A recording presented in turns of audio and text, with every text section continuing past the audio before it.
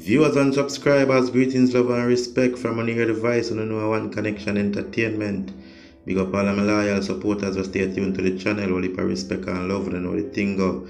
And all who not subscribe yet, do it now and click the notification bell to get the latest uploads at all time.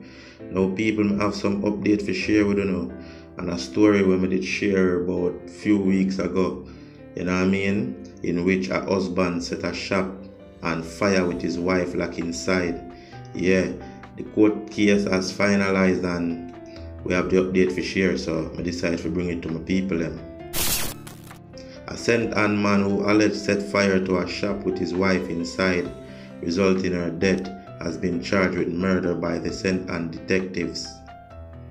The accused is 36-year-old Crongain Rattray of Civil Heights in Priory.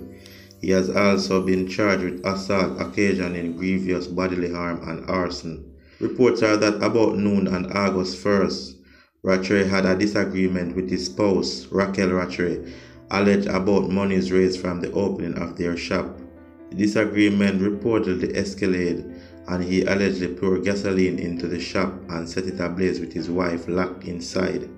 A report was made to the police and Rattray was picked up at home later the same day and subsequently charged.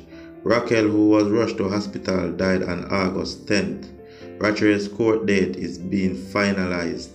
Now people, trust me, me don't know, more time some things happen is like, some people just do something and think like them are gonna get away scotch free, like after all that cruel action they are gonna just get away. So no, life not really go so.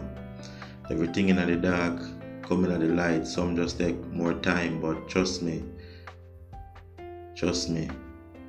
terrible action from a husband to a wife. People, tell me your thoughts in the comment area. Remember, like the video, share the video, subscribe, support the movement.